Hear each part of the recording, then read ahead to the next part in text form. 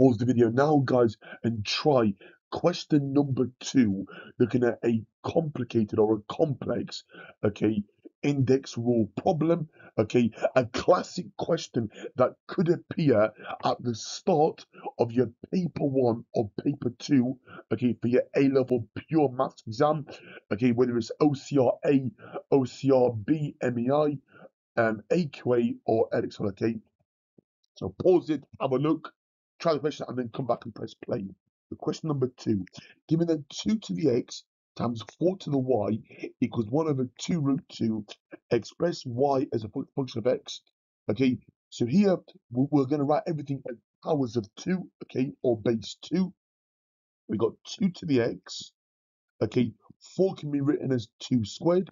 We're going to have multiplied by 2 squared to the power of y.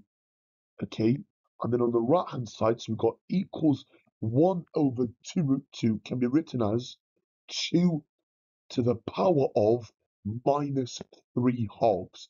And that's because 2 is 2 to the power of 1, root 2 is 2 to the power of a half.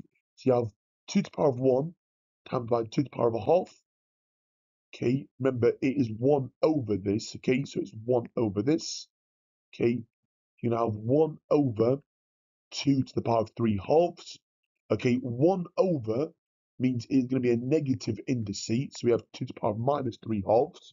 Okay, right, step 2 now.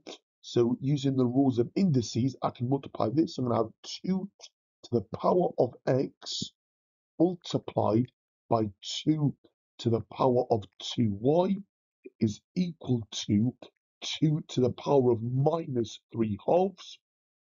Now, using the laws of indices for multiplication, when I have the same base and I multiply, I'm going to add the powers.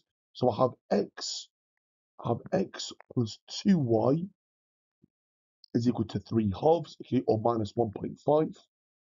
Okay, rearrange this to make y the subject. I'm going to subtract x on both sides and then divide it by 2. Okay, we're going to have y is equal to, so y is equal to minus 3/4 minus a half x. Okay, so we subtract x on both sides and then divide both sides by 2. Okay, by doing that, okay, if you halve 3 halves, goes to minus 3/4 or 3/4, obviously with the minus sign, and then I obviously have subtracted the x.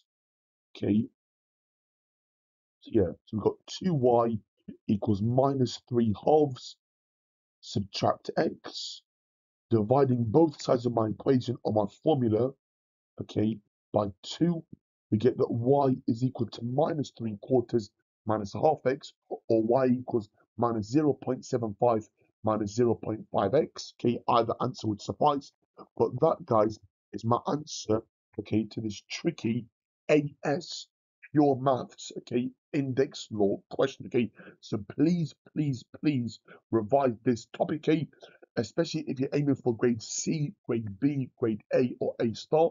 Okay, these are quite nice marks to pick up at the start of a paper and will also give you a confidence boost when you tackle those harder, okay, trickier A2 questions. Okay, thanks for watching. Take care. All the best.